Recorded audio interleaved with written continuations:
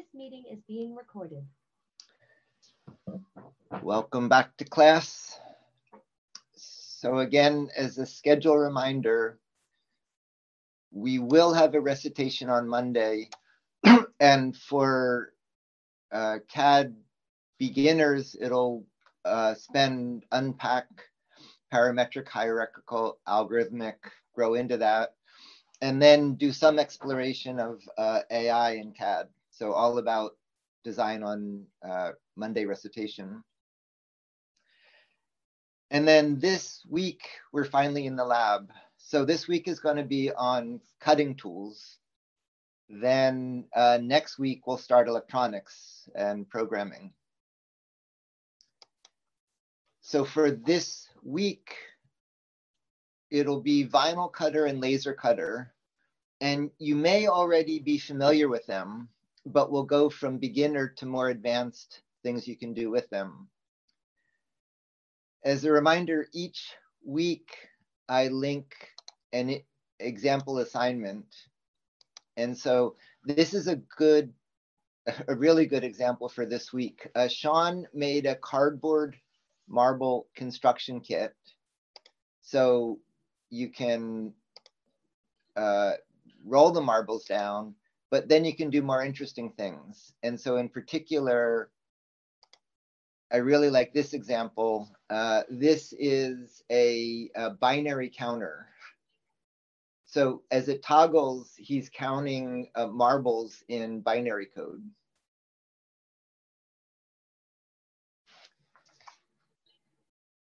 So the assignment as a group is going to be to characterize your laser cutter. Individually, it's to cut anything on the vinyl cutter. And then on the laser cutter, you're going to make a construction kit. It has to be parametric to account for the materials, which I'll talk about. You have to account for kerf, and then design a kit that can be assembled multiple ways. And for extra credit, have curving rather than flat elements. And so that goes from beginner laser cutting to more advanced use of a laser cutter. So for tools, there are knife cutters. So Cricut makes few $100 cutters with a knife. These are commonly called vinyl cutters, even though they do much more than vinyl. Roland makes ones that are a bit more expensive, but heavier duty. And then in my lab, I have one of these that costs about $200,000. It's a giant one. This hasn't been developed since, but we'd like to see it. Oh, we needn't have to get through an ad. This was done by former students. This is a power-driven knife plotting in cardboard. So that's the other cutter. And then one more kind of knife is, these are really crazy if you've never used one. These ultrasonic knives, let's see, have they, let me get a better link.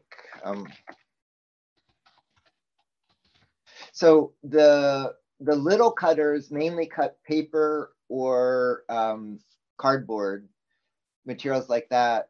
But here, they make the internals. I'll find a better link.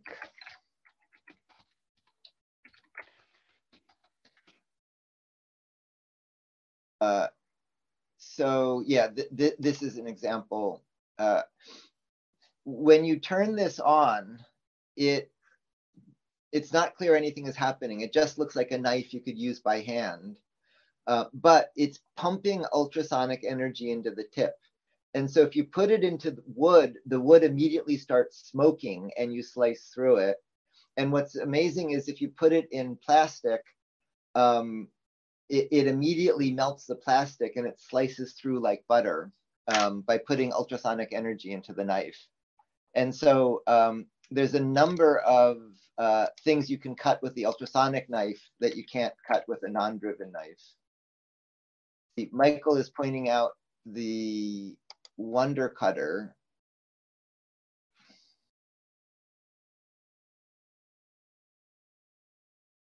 Okay, so that's another version of these ultrasonic tools. So those are knife tools, and I'm going to talk more about the vinyl cutters.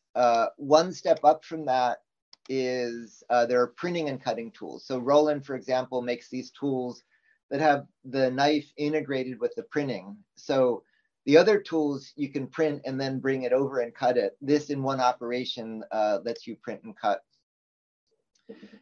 Then we're going to cover lasers. So Epilog, Universal, Trotec, GCC, we use all of those. These are bulk in the range of maybe $10,000 for a common one. They go up above that, but that's the scale. These are really robust, really reliable, run for years.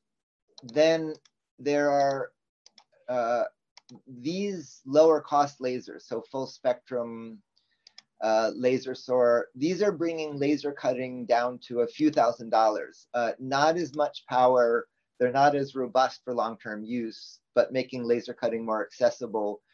And I'd say these are the most used tools in a fab lab. They're perhaps overused. They're maybe the most overused tools, but certainly the most used tools because it's really instant gratification. Almost anything you do on them takes minutes rather than hours. Then beyond that, just as a few examples, this was a company spun out of my lab that has a much more powerful, explained sources. This is what's called a fiber laser. And this is powerful enough to cut substantial metal. And this is about $60,000 or $70,000.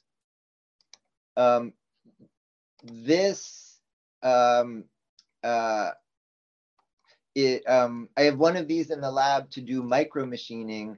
This is now in the ballpark of $100,000, but it lets you make micron scale features like for MEMS devices. And let's see, that link is fix link. I'll fix that link. This is a kind of laser that's a few $100,000, and it makes pulses of light that are so short. They're femtoseconds, just a few cycles of light, and in that short time, they're so powerful they rip the material apart on an atomic scale. So we're going to focus on the knife cutters and laser cutters, but other tools to know about are, oh, right. Good. Adrian is reminding me of an important tool to add to this intro, which is Danielle, Fab Academy guru, has created this open design of a laser cutter for Fab Labs that's priced more like the more affordable lasers, but with the specs of the more expensive one in an open design. Absolutely, I'll add that link. Other tools to know about is plasma cutters create a plasma of tens of thousands of degrees that cuts through metal. Those used to be very messy for the surface finish. They've gotten much better. They're fairly dangerous. You need it to use it in the equivalent of like a welding shop because jets of molten sparks come shooting out from it, but those let you platen metal. Then water jet cutters use a supersonic jet of water with a garnet abrasive, and they cut through anything, any material, literally whatsoever, glass, steel, ceramic, absolutely anything. These ones cost about $100,000. Wazers are little tabletop ones. These are ballpark $10,000, much more affordable. The limitation is these are lower pressure, so these end up using more of the garnet. You have to keep feeding it garnet to do the cutting, but they let you, but they're good starting water jets for labs that let you cut in harder material.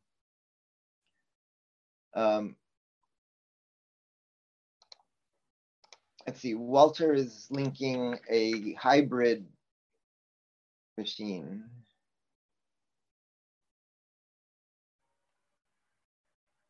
Interesting, combining those. Don't know anything about that one. Then hot wire cutters. This has literally a hot wire that moves in 3D. I'll fix that link. And the killer app for these is architectural trim. So what you can do is take foam and it melts through the foam and it makes things like molding, and it's just cutting foam, but then you can seal it or you can cast it. And then the last cutting tool is these have a metal wire and you make a plasma around the wire and it cuts through metal, but at very, very high resolution with very, very good surface finish. And those are maybe $100,000 machines. This was a first version of, these are called EDMs, electrical discharge machining. This is an EDM made with an EDM. So the sort of parts you see are made with a bigger EDM, and then this is making a smaller EDM. Walter, you mentioned you got the X tool. Do you like it? Yeah, it's amazing. You can choose it between the 5 watt and a 10 watt, and it has a camera inside, and the software lets you load the DXF files on top of them. So it's really easy to center objects when you try to laser cut or vinyl cutting. Nice, interesting. I didn't know about that one. Okay, so that's the space of tools for this week. You're going to be doing CAD. So again, you're going to be, this could be a sticker on your laptop. This is the construction kit.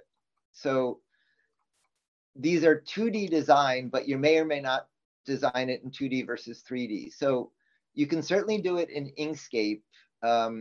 Inkscape has a number of extensions aimed at, in particular, there are a number for making laser cut patterns in Inkscape.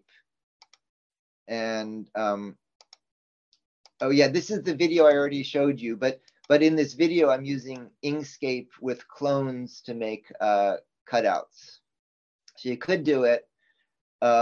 This is a link to using Rhino and Grasshopper.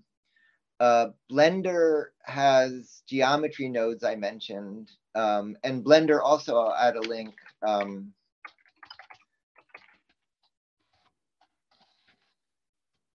Has an emerging constraint solver. Then for FreeCAD, I'll just quickly recap. I did this last week, but let's see it again this week, where in the sketcher, I cut out the slots and then I add constraints and I dimension the slots. So now I can make a single parameter and it'll propagate through the design. And that's essential for this week because the key parameter for this week is the thickness of the stock. And you need to be within a few thousandths of an inch. So you want to make that a parameter that propagates through. Let's see. Serban is mentioning there's, let's see.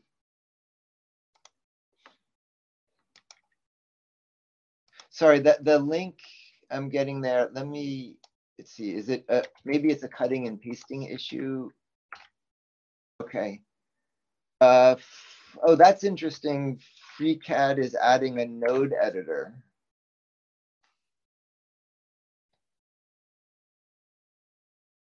Interesting. And then let's come back to here. Yeah, Tom, I do mention Cuddle in a moment. So FreeCAD is a good choice.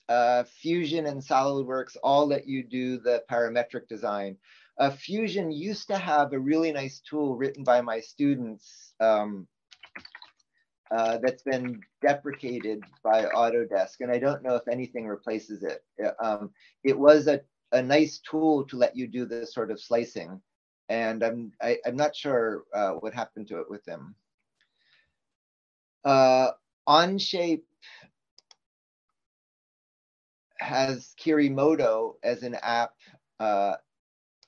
for cutting. Oops, I closed the wrong tab. Yeah, Rico, you were mentioning the CAD Sketcher is the Blender extension. Then there's a number of dedicated tools. So these are a few different versions of, this is a design tool specifically for cutting. This is a colleague in Germany who's made this environment designed for designing things like you see. This is a tool for cutting and folding. These are tools specifically dedicated to cutting processes. So you'll need to pick one of those. Then we begin CAM. That's going to be a recurring subject. So CAM is taking your design. So once we've designed the alien, this is sending it to the vinyl cutter. This is sending it to the laser cutter. You have to turn your design into something the machine understands. The most common way to do it is with printer drivers. So each of these machines typically can appear as a printer, and then you print to it. I'm not a fan of that because every machine has a different version of its print driver. Typically, you have to click through lots of screens to get into the settings.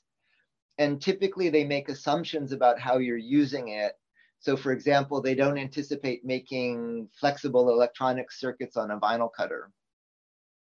So the alternative is to talk more directly to the machine. So for Inkscape, Ink Cut is an Inkscape extension to talk to 2D cutting tools. And then nesting is going to be an important topic for this week. Nesting is, you'll have stock, say a piece of cardboard. You're going to cut out pieces of the project, and you need to figure out how the pieces fit in the bed. And so this is a tool that helps you with the job of nesting to figure out where your stock fits in the bed. And then years ago, I wrote mods. Mods has grown into a community-supported project led by Fran. And so here's an example in that where I'm in mods. I'm going to pick the machine. So I'm going to pick a vinyl cutter. Then in here, I can bring in a bitmap or a vector tool of an SVG. Then what it's going to do, what it just did is an important operation that's in a number of other tools, but it's easy to do here, which is tracing. It took your design, it found the boundary, it did the offsetting, which I'll talk about in a minute, and then it formatted it to send to the tool. And so you can do the whole workflow in the browser. And what's nice is each of these modules you can open to see how it works. And you can combine the modules. If you want to talk to a different tool, you can, for example, change the configuration of how you talk to the tool. So some machines this doesn't work for because they have proprietary hardware interfaces. But for the machines with open interfaces, which includes a number of the vinyl cutters, you can use mods as an open, transparent way to do it rather than printer drivers. I just updated all the programs to use Web Serial and Web USB. Ah, okay. So this is Fran, and what he's mentioning is the Google Chrome derived browsers that includes Chromium, and I believe it should work in Edge, can talk directly to serial ports for the devices. Otherwise, you need a little driver to talk to it. Good, Fran. And yeah, any questions, Fran's following along and can help with mods. So now we're going to drill in or cut in on the vinyl cutter and the laser cutter. So first, the vinyl cutter this is a link to Victoria. Some students fall in love with the vinyl cutter. So for example, she did all of her electronics assignments on the vinyl cutter. So we're going to cover milling PCBs, but on the left is a circuit board she made just with the vinyl cutter. The vinyl cutter, well, actually, I'll talk about both why it's popular, but why it's not popular in a little bit. So here's another good example of what you can do. This is a self-flapping crane. So it bends its wings.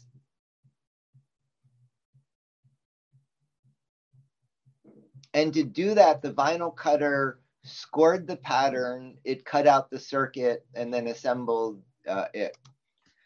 So with the vinyl cutter, the obvious thing you can do is you can make signs. So like lettering on buildings with room numbers is a classic thing. You can do thermal transfers. So here, I cut in a vinyl material, and then I used a heat press, or you can use an iron, and you can melt it into fabric. So you can make logos and shirts, for example, with thermal transfers. You can make books that pop up, greeting cards that pop up. This was written by a former student, Amanda. And she, this is, origami is folding, kirigami adds cuts to it. And so she has all sorts of beautiful examples of, so here's a pop-up castle. And these are built-in ones, but you can add your own. And so this beautiful tool lets you go between flat and folded. And amazingly, she's also calculating the forces in the structure. So origami, kirigami, you can make screen printing masks for printing with ink. You can make sandblasting masks, and a great use of that is for glass. So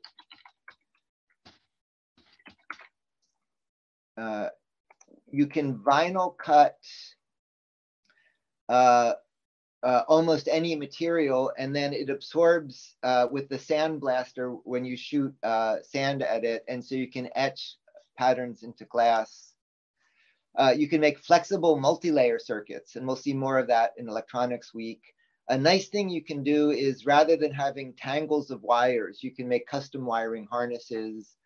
You can make radio antennas, are all things with the vinyl cutter. Now, in it, this is part of the inventory that we're migrating. These are all just conventional decorative vinyls. These are examples of them that are just different colors. This material looks like vinyl, but it's very different. And we have this, we buy this in thicker rolls. This is a cast epoxy. It's the 3M site is loading slowly, but this is stronger than vinyl, and it's good to higher temperatures. And so we in particular use this in making electronics. This material is a copper tape with an electrically conducting glue. Again, we use that for things like antennas and circuits. This is ordinary tape, but we use this to lift material off after you cut it. And then this is a really non-obvious material.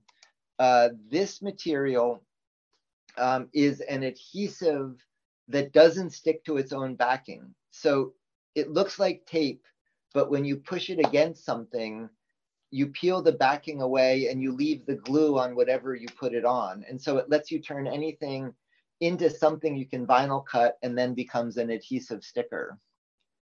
Let's see. Carola is pointing out this example of making a speaker. Oh, that's a nice example. Let me add that.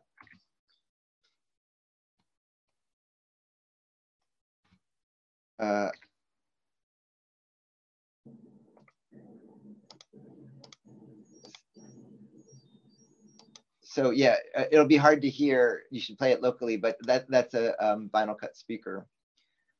So these are all standard materials you should have next to your vinyl cutter. Then you need the knives. And so for the vinyl cutter, it goes in a holder. And there's a common misconception in that holder. If you look at the holder, it holds the knife. There's a screw thing out here. The knife goes in here. And you don't want to screw this all the way in. What you want to do is you want the knife just sticking out the depth of cut into the material. If you do this, you're plowing through the material and into the bed. So you want just enough sticking out. And then these come in different angles. A flatter blade is stiffer and can cut harder materials. A skinnier blade can cut deeper, but it bends if you try to do it in a heavier material. And we use that for finer features.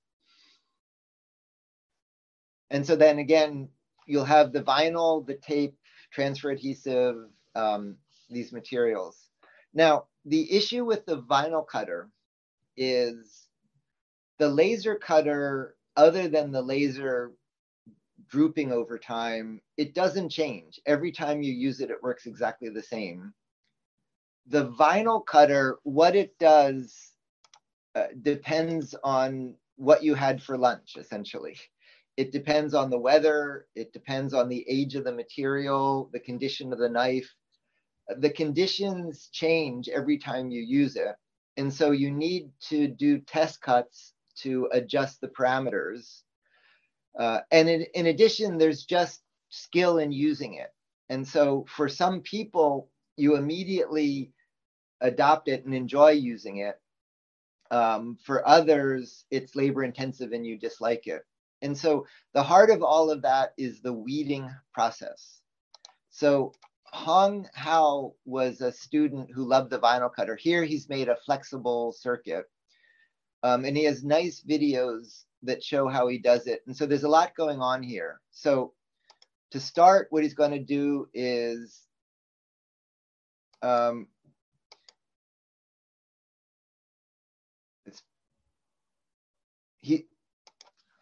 he's going to cut a copper circuit, and you could just feed the copper directly onto it and cut on the backing, but it deforms fairly easily. So the first thing he's doing here is 2 different steps.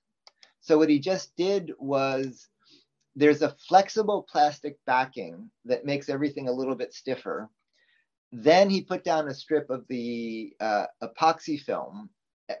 The copper doesn't stick very well to its own backing. That's the job of the backing.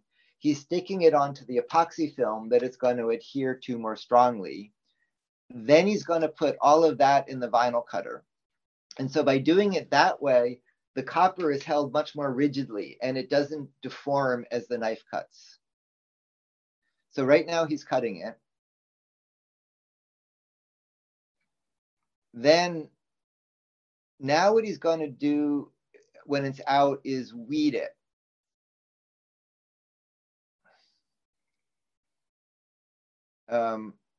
Let's see, Amsterdam, you're noting cricket and copper works well. Good. Is that with the copper on its own backing, Hank, or with transferring the backing? No, transferring. Okay, with the normal knife, with the driven knife. Not with the driven knife. Okay, and so you did get the replacement machine from them? Yeah. Okay, so now weeding is the process of removing the material you didn't want. And When you do it wrong, it's really frustrating. If you cut with too much force, you shred the material and it's ruined because it's a mess. If you cut with too little force, it doesn't cut through properly and you can't weed. When you try to weed, everything comes off. But if you cut just right, it's beautifully easy. So in this example, what you're going to see is, so you just start peeling and it's really beautiful. You don't really pay attention. You just start peeling. And as you peel, you leave behind what you want. And so you don't have to carefully figure out what's there. You just start pulling and beautifully it leaves behind what you don't want. Now notice one other thing. So in doing that weeding that he just did, he's not lifting up. Lifting up is trying to pull everything up. What he's doing is he's shearing. He's folding it over and shearing and pulling in plane. And shearing, instead of trying to lift the material, helps you pull it away from it. And so when you have the settings right, weeding works easily. When the settings are wrong, it's very frustrating. The other thing is if you weed on the backing material that your stock comes with, it's frustrating because the backing is designed to come off. What you want to do is you use the masking tape to transfer your design onto whatever its final surface is. Then when you rub it, typically these are pressure set adhesives that stick when you push it. Then you weed it on the final surface so it has good adhesion rather than when you transfer it. And so with all of that, you can vinyl cut. And so the first thing I want you to do is vinyl cut anything. And the killer app for this week is just laptop stickers. Like, does anybody on the call have laptop stickers you can show that you vinyl cut?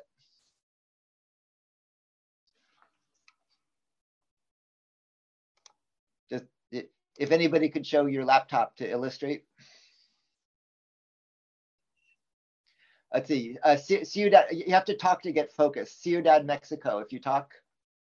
Yeah, here. I have this one. Okay, too. good. Okay, and then, oh, Fran. Yeah. Good. Okay. Thank you, Fran. Thank you, Aristarco. So that's a great assignment for this week is take a logo you like, make a new logo for you, but making laptop stickers is classic for this week. If we go to, let's see, Kyle Pierre, which year were you? I think last year. Yeah. Kyle Pierre is mentioning in, for this week, he did a striking George Floyd sticker. Good. Okay, that's the vinyl cutter. I'd say the vinyl cutter is maybe the least appreciated tool in the lab. You could almost do the whole class with just the vinyl cutter, but it's frequently ignored going to the laser cutter and then the 3D printer. So one of the goals this week is to appreciate just how much you can do with it. So now comes the laser cutter. So this was a really impressive assignment from Lena in Germany. Let's see, we get to her videos. Yeah, boy, did she do a good job for this week. So she made a castle construction kit. So this is more than you need to do for the week.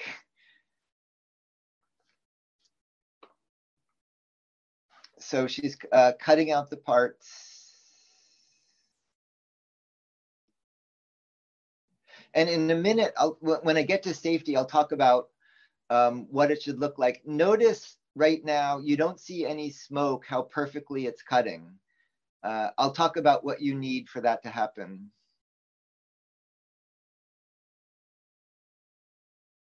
Okay, but she's cut out her parts. Then she's going to assemble them. And then this is a kit to make castles.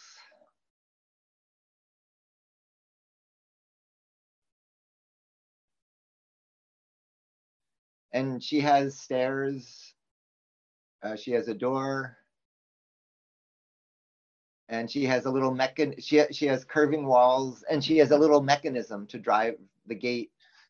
So she has a rack and pinion, all done on the laser cutter for the week. So more than you need to do, but a great example. So with the laser, you can mark and engrave to draw on it.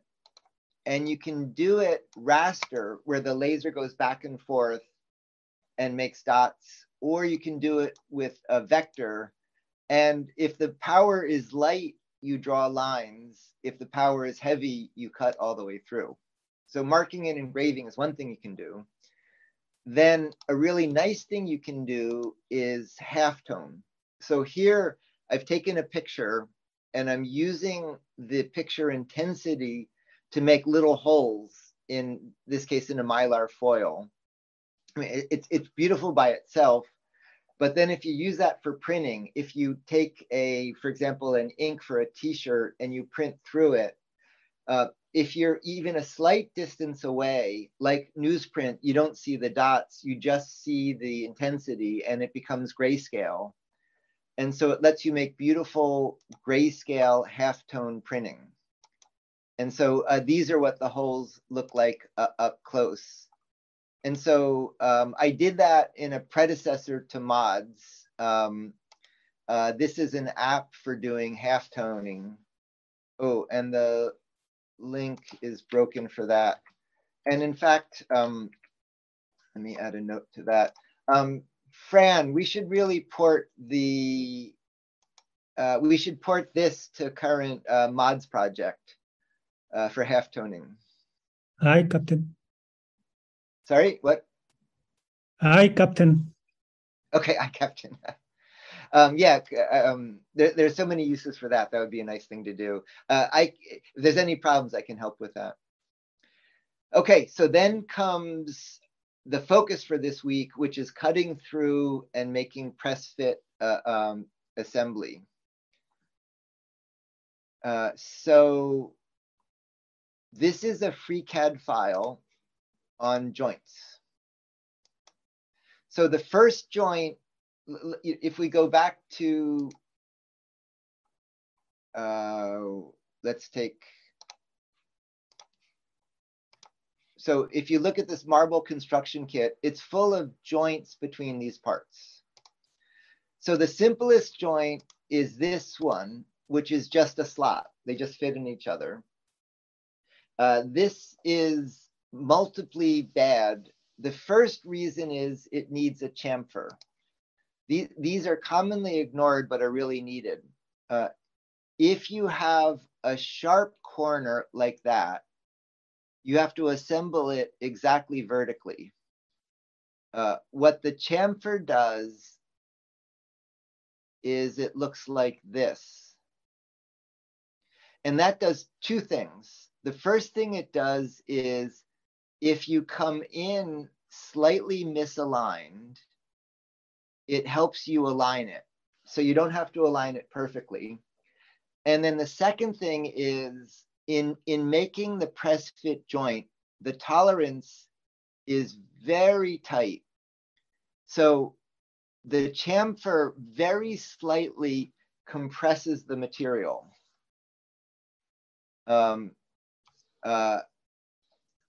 Okay, Stephen has the fixed link. Good.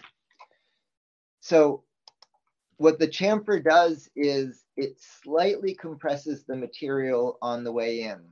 So if you don't chamfer, the joint's really fussy. It's hard to assemble. With the chamfer, it's much, much easier to get the joint in. Okay, so that's this one. Now, the way that chamfer works is if you look at displacement versus force, on a press fit, there's a stick slip. When there's enough force, it sticks, and then as you start pulling, it slips. And that's very sensitive to the material properties. So if you look at this joint, there's a little bump there and a cutout there. What that one is doing is the joint has a little bump like that. And then what it's going into has a little notch cutout. So when you slide it in, this is a cutout inside. The bump rides over it, falls into there. And now if you want to pull on this, rather than relying on the friction here, this little bump in there is holding it for you. And so it's much more forgiving for the material properties to make the joint, and it's a stronger joint. The problem with that one is when you push it in, you're pushing against this bump in the material, and so it depends on the material property. So the improvement of that is you make the bump, but you put the bump on a flexure. And we saw flexures earlier.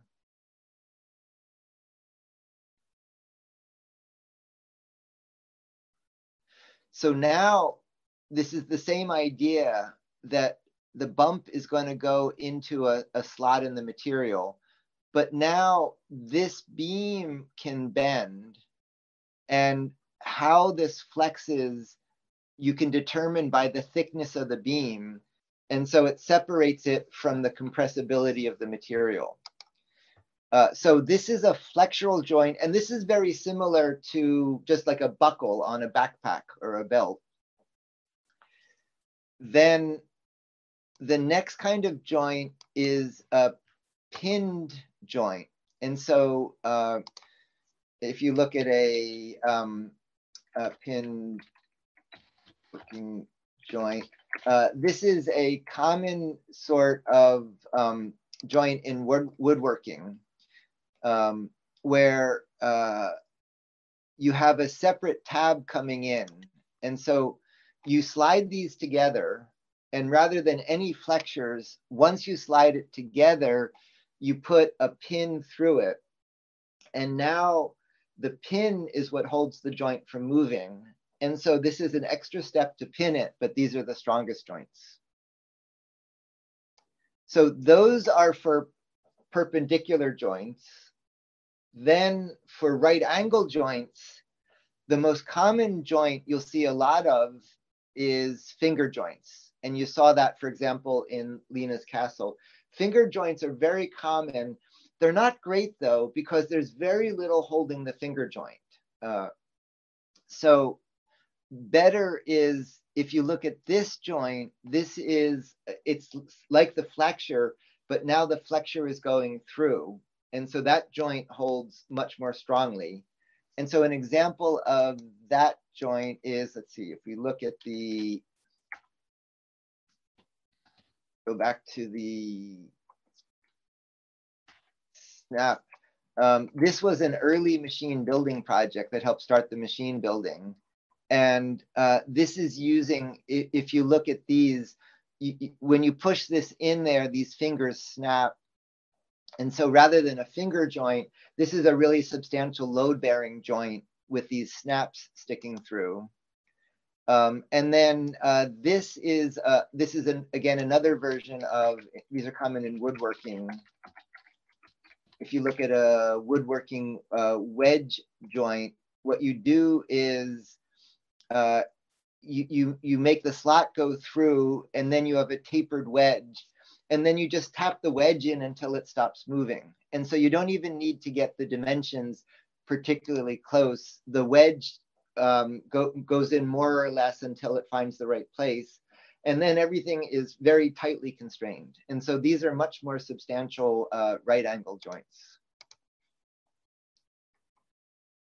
Okay, so you're going to need to design joints. And so an example of all of that is, this is a construction kit that was originally developed by my kids called GIC.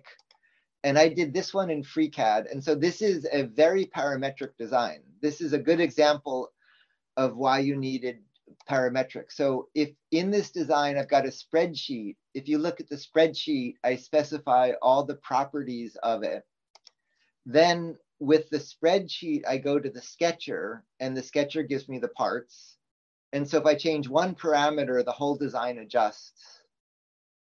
And then within this environment, see, I'm just showing here, I can use the offsetting in the environment to offset for the tool, which I'll talk more about. And over here, I'm using an assembly, and I'm making a 3D assembly of the 2D parts. And so that's an example of the parametric design you need for the week. Now, a couple of things to know about. One is you need to be within a few thousandths of an inch. On one side below, it's sloppy and doesn't hold together. On the other side, it doesn't even fit. And the tolerance is just a few thousandths of an inch. So a standard thing you do is make a comb of joints of tabs that get skinnier and skinnier. I'm exaggerating, but like vary these by in inches, 0.001. Each one increases by that. And you make a comb and you sample to see where you get the best joint fit. And the tolerance is very close. Second thing I mentioned in the first part is when you have something like I drew a flexure like this, when this bends, there's stress concentration here and here, and that's where it's going to crack. And so when you can fit it, what you want to do is you want to fillet these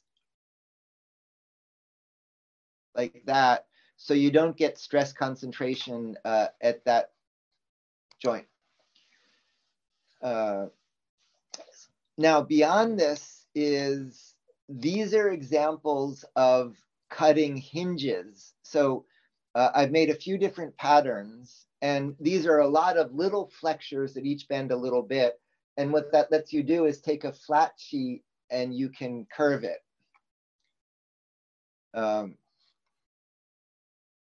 So those are living hinges. This is examples of flexures. So on the one on here, we'll see in machining week is called kerfing, where you don't cut all the way through. But if you look at these, this is Vladimir in Moscow. If you look at these smooth curving shapes, you start with a flat material, but you cut a flexural pattern to make a curving shape. And then this is a link to a thesis on flexures, exactly the flexures we saw before.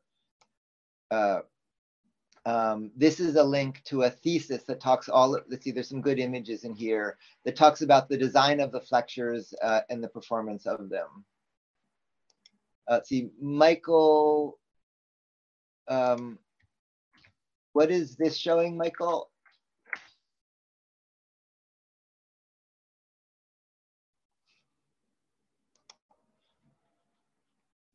At the corners of the 3D printer, you see also a joint with screws. Oh, yeah. So the reason I didn't mention those, and I don't like those, is those are strongly dependent on the material properties. And in particular, if the material is at all deformable, these walk over time. The nut deforms the materials and these soften up. You're right, it's a common joint, but these only work in fairly hard materials. These are commonly used, like early MakerBot used these, and after about a year, the whole machine would get floppy, is the issue with them. Okay. Yeah.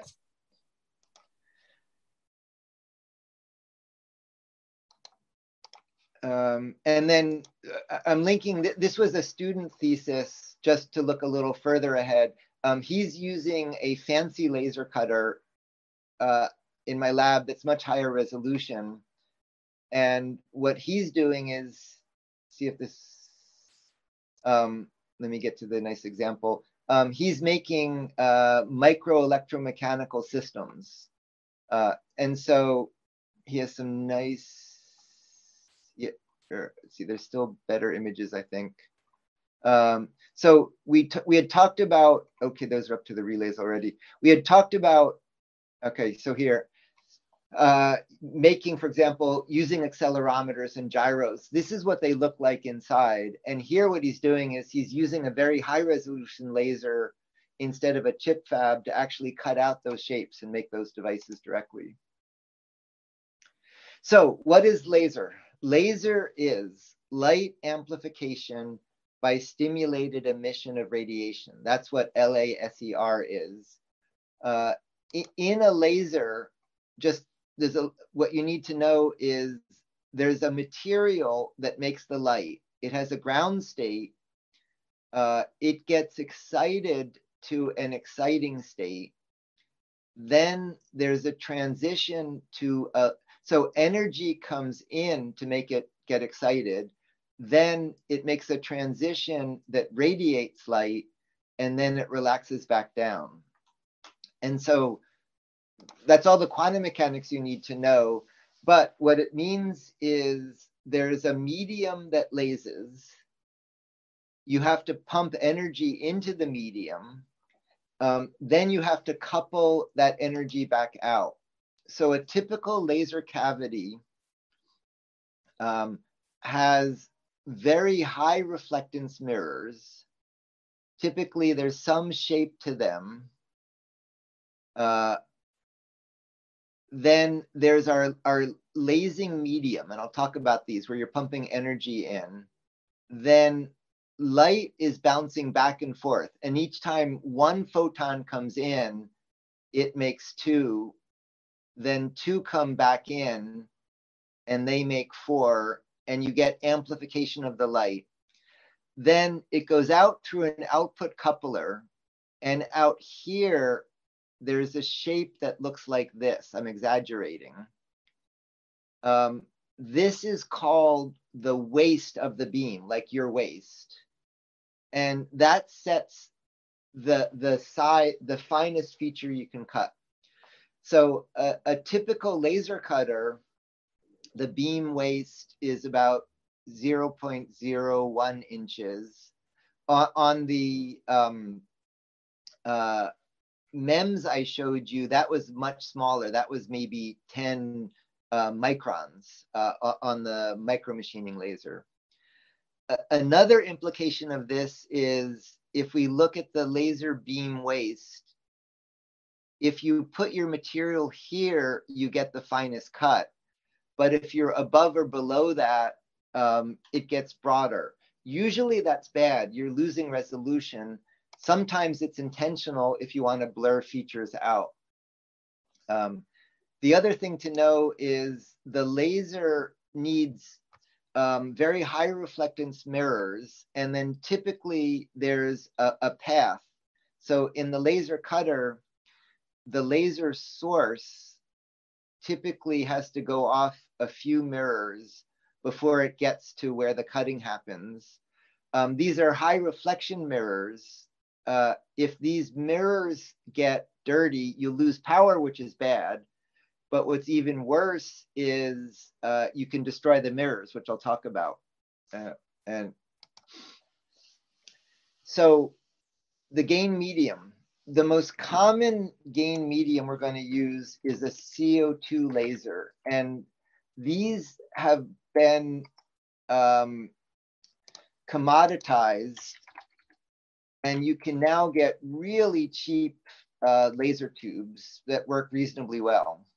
So everything I just described is going on inside that tube. Carbon dioxide lasers at 10 microns. That's pretty far in infrared. You can't see it, which is dangerous. So it has to be enclosed. But it's absorbed very well by most plastics, wood, cardboard, commonly used for cutting. Fiber lasers are an optical fiber that's doped to have gain. Those typically lays at 1 micron, which is bad for cutting wood or plastic, but it's good for metal. These are solid state lasing material. These are used, for example, in compact disc players. These let you tune further to short wavelength. And then the very shortest of all are what are called eximers for far ultraviolet. These get used in things like integrated circuit fabrication. But you're going to likely be using a CO2 laser, and you might have a fiber laser. So Trotec, for example, makes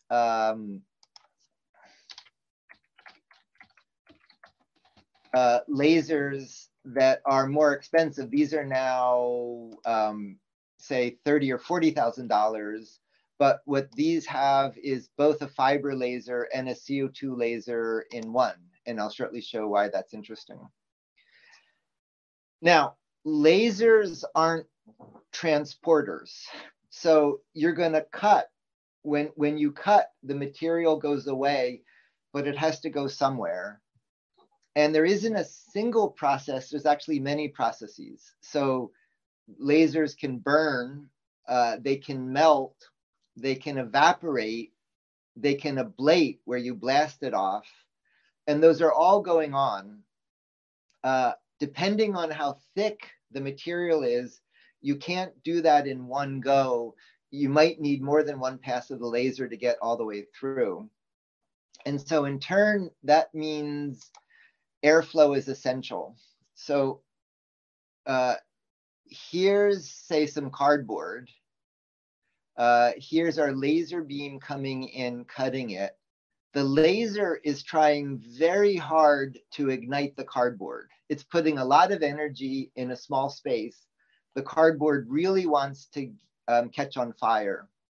So typically, the head bringing the laser beam in also includes airflow. What the airflow is doing is it's blowing into it. It's pushing all those combustion products out to the bottom. And then your laser has an exhaust that's sucking them out of the bed. So if you ever look in a laser and you see smoke coming out, right away you should scream and say, it's not working right. The air assist should be pushing the combustion products down, and then they should be leaving the chamber with the exhaust. Now, if you walk into a lab and you smell a chemical smell, you should yell at somebody, because when you laser cut a plastic, there's fairly nasty volatile chemicals coming off. And that goes on for a minute or so. So after you laser cut, you don't want to take your stock out immediately. You want to give it some time to vent. Now, the vent, there are, best is big blowers that vent to the outside, but you need somewhere to vent it to. You can buy laser cutter filters, these sort of things. And so these have a heavy duty filter that you blow through, but these aren't great. They don't work perfectly, and the filters have a lifetime. So if at all possible, you want to vent to the outside. If you can't vent to the outside, you need to do that, but you have to have a vent for the laser cutter. Next comes kerf.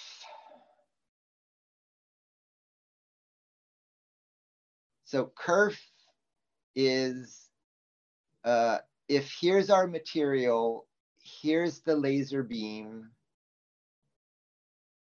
Kerf is what's removed. And so in beginner laser cutting, you have a design and you put the laser on the line. But remember, I said a good joint has to be accurate to within about 1/1000th of an inch. And the laser beam is 10/1000ths of an inch. And so what that means is if you want the edge to be here, you have to put the laser here. You have to offset the laser by half of the beam diameter so that you end up with the right shape. So that's accounting for the kerf. which I'll talk about a little more shortly. So safety, the laser is one of the most common tools in the lab, and it's one of the most dangerous. What I'm showing in this picture is, in my lab, there are some students working on the laser cutter. They were doing a big, long job. They went off to read their email, and then they wondered why there were fire trucks outside the building and didn't realize the laser had caught on fire and threatened to burn down the whole building. What had happened was the belt broke on the laser, the head stopped moving, all the energy kept going into one place, and it caught on fire. So laser cutters are always trying to catch on fire. The number one rule is, let's say this is the laser cutter in your lab, maybe it's against a wall. You should have on the floor of your lab a prominent line. And you can have a chair in here, but the rule on the line is when you're laser cutting, you can't cross the line. If you're next to a laser and it catches on fire, you can stop it right away. But if you have your back to the laser and see, Adrian is posting a nice image, which I will add. As long as you're looking at the laser, you can stop the fire right away. But if you have your back to the laser, if you're out here, it can ignite.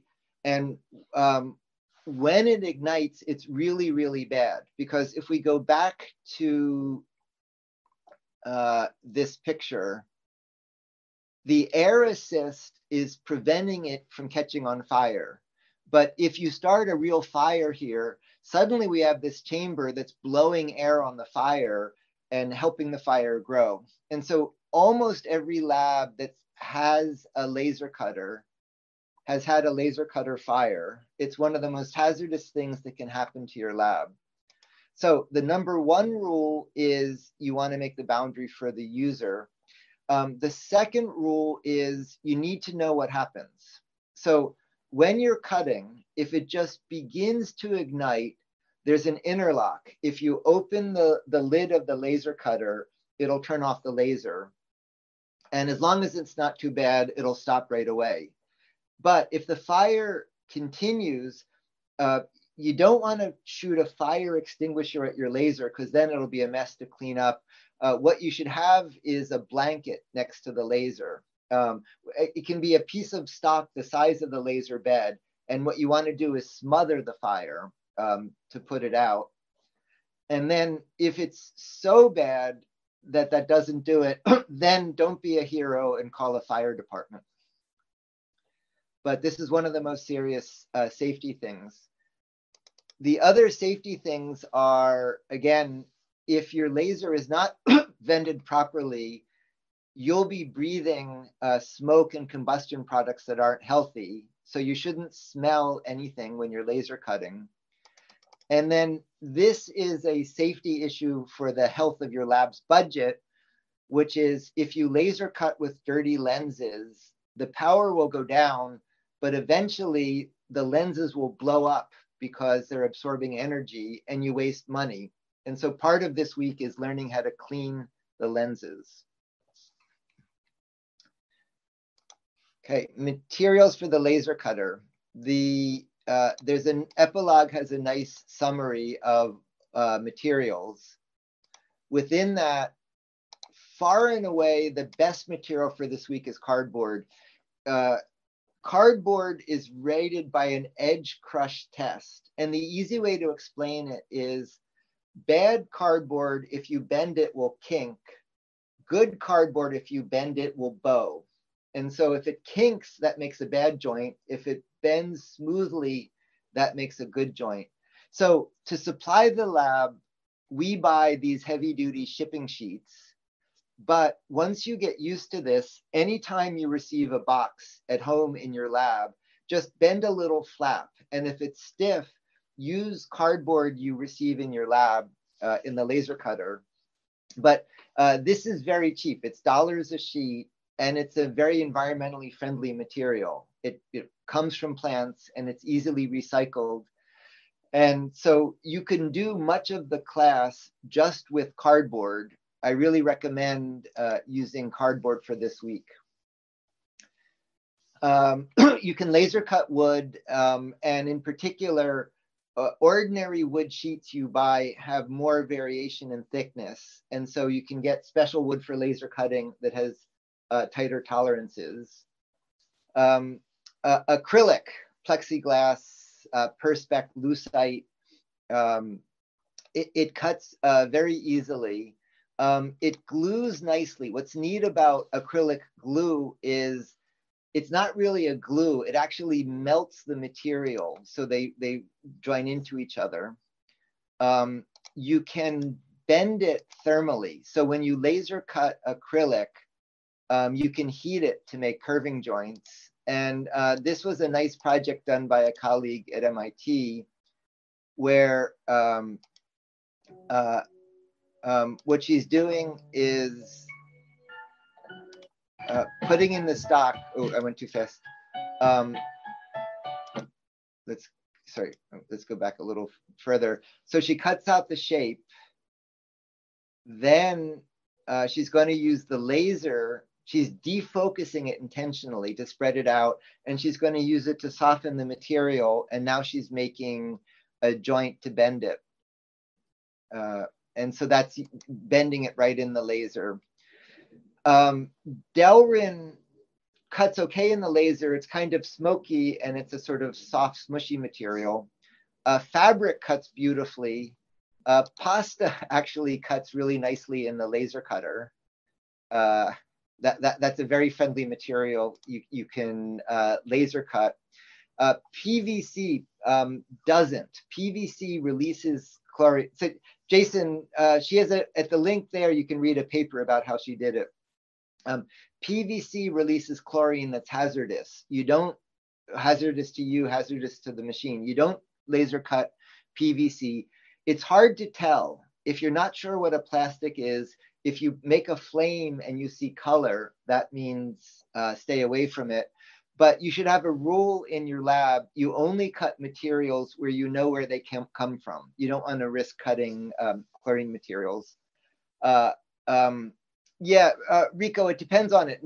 Natural fabric cuts great. Synthetic fabric is a little more demanding for settings I'll talk about in a minute. Polycarbonate you can't cut unless you have a much heavier power laser. Metal needs a much heavier power, but this is a material, and there's DIY versions that you can put on metal and then use the laser to mark rather than cut through it. Now, on the laser, there's multiple settings. You have to focus the beam.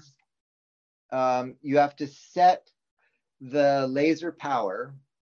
The speed is how fast it moves. And then the rate is typically, these are pulse lasers, and it's the frequency of it. And the trade-off is if you cut with laser pulses too far apart, it's discontinuous. But if they're too close together, you're putting too much energy in the same place, and you can get melting and deformation. And so there's an ideal setting where the laser pulses are set just the right distance apart. Let's see, Arnie is noting you can mark chocolate. That's a good point. And then you need to pick vector or raster.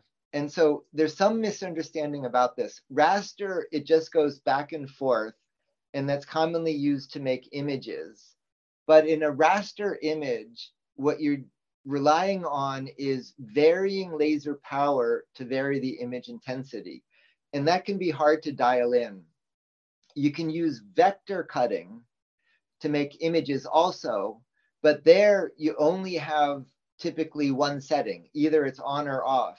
But by making nesting contours or little circles, you can draw images vector mode, but it can be more forgiving for the image because you don't have to tune the intensity of it. And most laser cutters can mix them. So you can do raster cutting in part of the design, and you can pick part of the design to vector cut.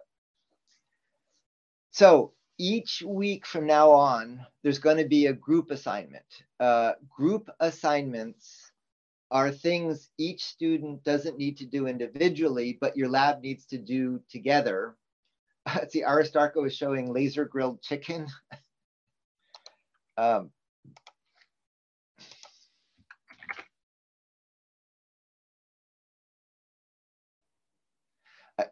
know I've seen lots of versions of toast in laser cutters. I've never seen chicken. Let's see, that's loading slowly, but toast laser cutter. You can laser cut custom toast with patterns like these. You can make beautiful toast. So the oh, Roman, you're saying you can make caramel in the laser? Yes. How does that work? We tried that in 2012.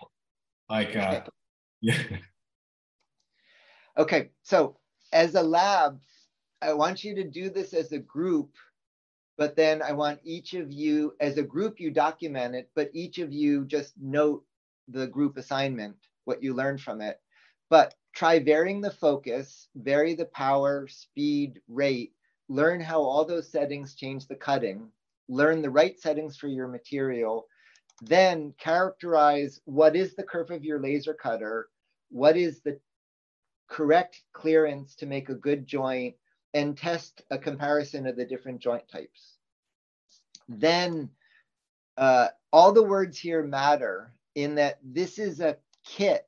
And the point of the kit is it's a design exercise. I want you to design something that can be assembled in more than one way. So just to think about how to make a construction kit. And it has to be parametric. So I want you to have parameters for things like the material thickness, and the design adjusts as you vary the parameter. So you need one of the parametric design tools. And I want you to account for the kerf. So one parameter is the laser cutter kerf. And I want your design to offset for it. You can offset using a CAM tool, for example, mods that does that, or you can offset in a CAD tool to do the offsetting and have the laser cut on the line. But I want you to account for the kerf. And then the extra credit is play with flexures and kerfing, so you can have curving surfaces as well as flat surfaces in your design. Okay. Any questions or comments?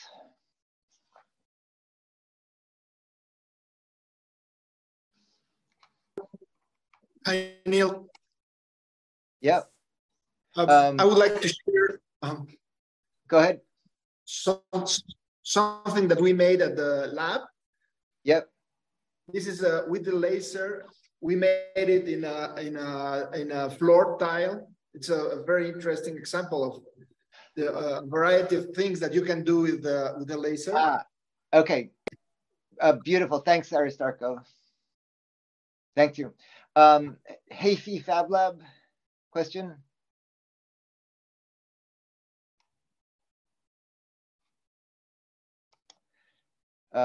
Yeah, sorry, I was looking for the button. Okay, yeah, question? So when you say a kit, you talk about it having to be able to put it together in different ways. So it's not a kit like making a dinosaur or something. It has to be something that can be made into more than one thing. Am I understanding correctly?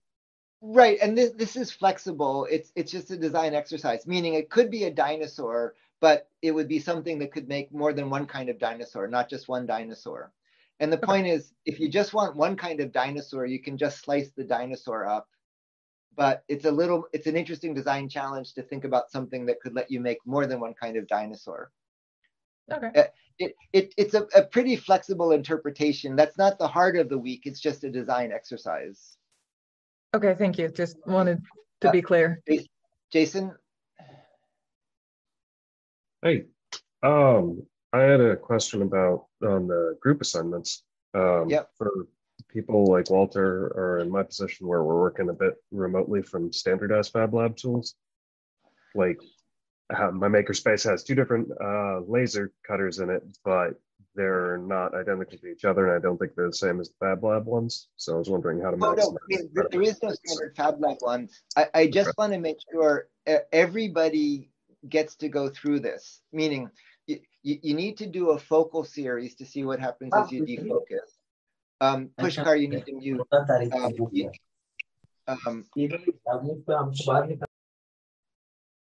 Okay, I muted everyone, but you can unmute who I was just talking to. I want you to vary the rate to see how that changes the cut quality. I want you to measure the kerf of the laser and compare joint types. And the reason it's a group assignment is it's a lot of work for every student to do it separately.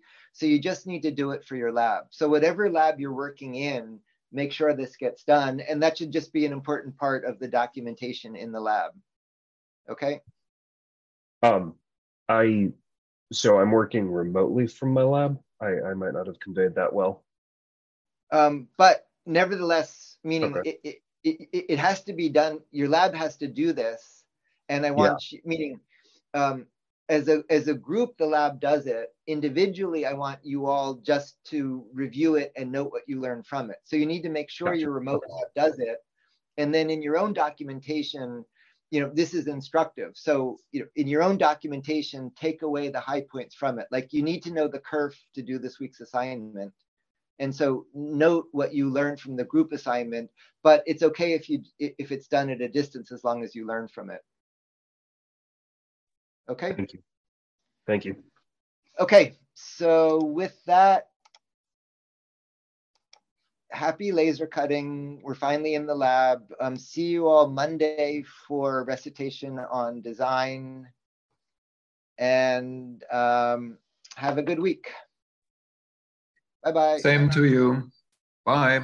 Adios. Bye-bye. Bye. Nos vemos. Bye. Thank you. Bye. Later. Bye. Chao, chao. Bye. Nos vemos. Bye. Bye. 再见。